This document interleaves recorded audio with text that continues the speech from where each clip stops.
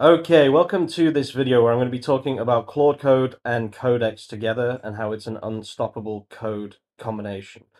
Basically, what I've been doing is I was using Claude Code for MCPs, CLI commands, Docker, everything, and then using Codex for coding, and the combination that it created was absolutely insane.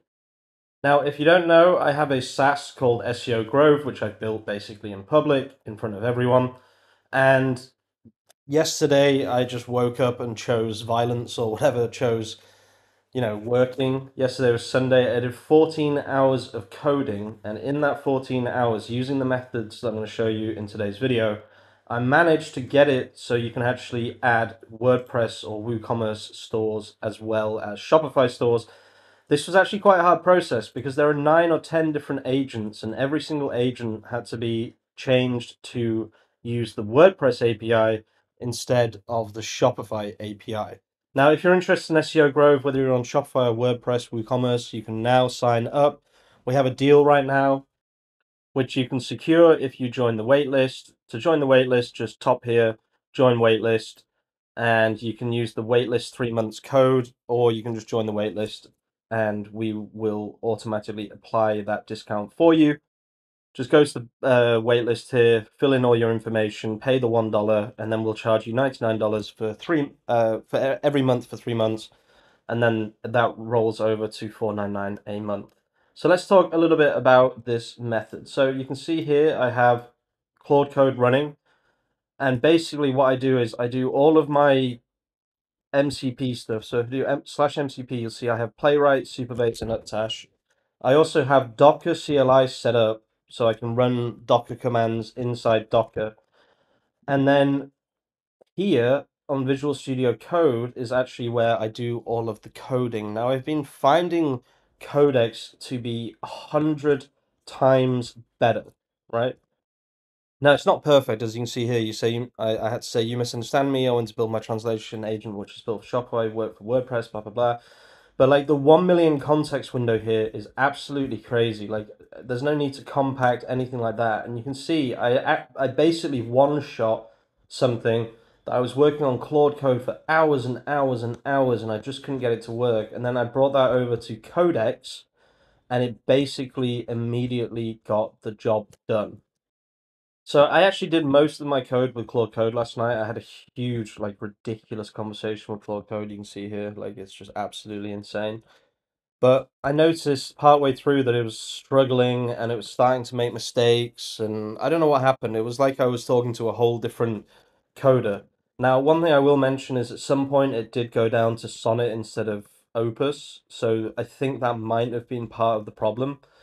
But just generally, I just noticed that the standard of code just suddenly dropped. So I decided to hop on over to Codex because recently what I've been doing is when I've got problems with Claude Code, I hop on over to Codex and it actually works incredibly well. But one of the problems I have with Codex is MCPs are just not very easy to set up at all, right?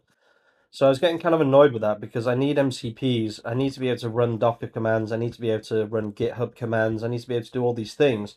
But I just find that Codex isn't that good at doing this, right? So what I've been doing is I've been running all of my commands, all of my MCPs, if I need to update the database or, whatever it might be. Maybe I need to update Stripe, or I have everything set up locally on Claude Code, right?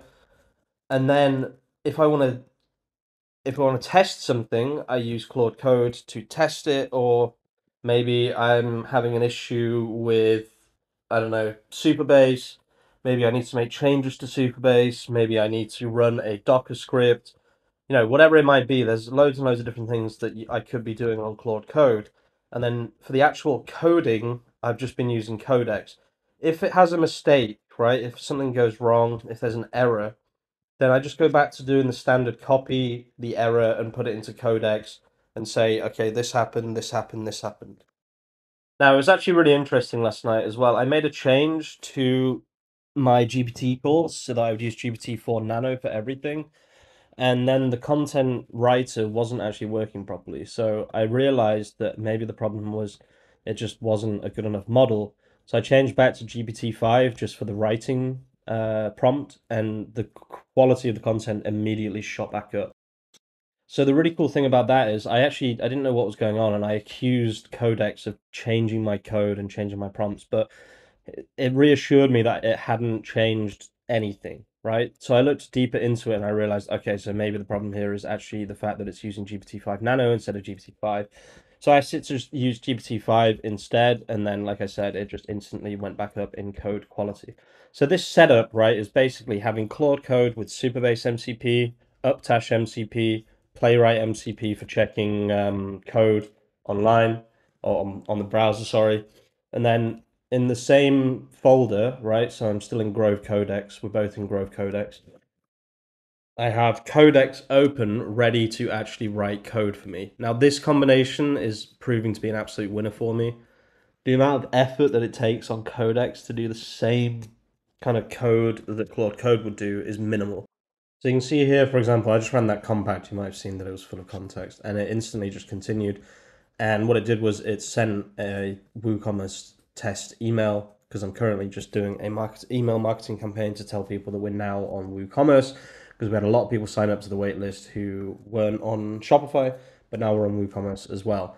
And you can see what it did was it basically fixed this and then ran the test script, and it sent the test email or the marketing email to my email, which is incomestreamserver@gmail.com.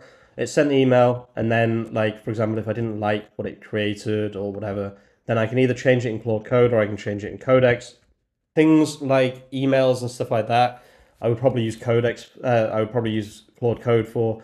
What I'm using Codex for is the really, really complicated things. Like, you can see just how long this prompt actually was. And it absolutely nailed this prompt, okay? It took everything that I gave it and it just applied it directly to the code and it smashed it, right? It made a little mistake here. I had to send a couple of errors that were here, blah, blah, blah, a few more errors. It finally fixed everything, and it did what Claude Code couldn't do in like 10 minutes, right? I tried to do this on Claude Code for hours and hours and hours. It just wasn't having it. I switched over to Codex just using instinct. I was like, maybe Codex might be able to do this. I tried it with Codex and it literally did it in 10 minutes. And then I ran all of the tests on Claude Code. I saw that the content was now being generated successfully here in Docker. It'll be somewhere around here. And yeah, I successfully added a whole new, 50% of customers could be using WooCommerce. I added a whole new platform to SEO Grove in under 24 hours, which is pretty damn impressive, using predominantly the system that I just explained to you, of using Claude Code for MCPs, CLI commands, GitHub, all of that stuff. So like my CI/CD, all of that kind of organizational stuff, and then using Codex on high reasoning with agent mode for all of the complicated coding stuff. I'll leave the video there, guys. Thank you so much for watching. If you're watching all the way to the end of the video, you're an absolute bloody legend, and I'll see you very, very soon with some more content. Peace out.